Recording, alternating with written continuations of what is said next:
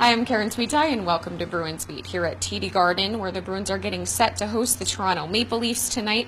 We heard an update this morning on Frank Vatrano, who remains out day-to-day with an upper body injury. Max Talbot was recalled from the Providence Bruins. When you go down there, you play a bit more, you play in a different situation, and then when you ask to be here, when someone goes down or whatever, and you just try to do the job as soon as you can, adjust and help the team. And hopefully when you come back here, you play well enough that you can stay here. You watch the games, you watch the games, you try to stay prepared, but at the same time, you don't watch it, looking for guys to get hurt or anything. You just watch the game to stay in the loop and see how the team is doing and what they're doing, and you stay ready. Well, he's an experienced guy, and I think that's the comfort level that you're talking about. He competes hard. He understands what we're trying to do here, so it's not like you're trying to teach somebody.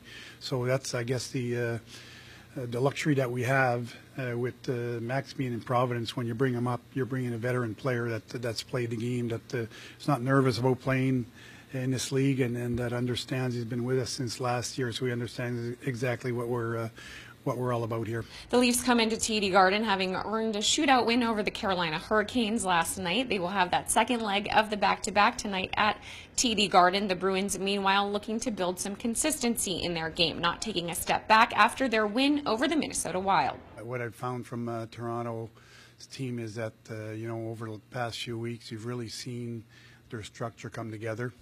They're playing a lot better, and they seem to be I guess more in sync and probably a lot more comfortable with what they're being asked to do. So that's kind of a natural situation, given that they've got a new coach that's trying to put something into place here, and they seem to be real confident and obviously hard-working. Again, like I said after the last game, walking in the room after the win, I was already thinking about this game. So my focus was pretty much on the next step, and for sure we have to approach it that way, be really focused to build on that game we had against Mini, and focus on things we did well and keep improving things that we need to improve on. Well, I think consistency is a big key word for us. It's been in the past, the last few games, we had one good game and then fell right back to where we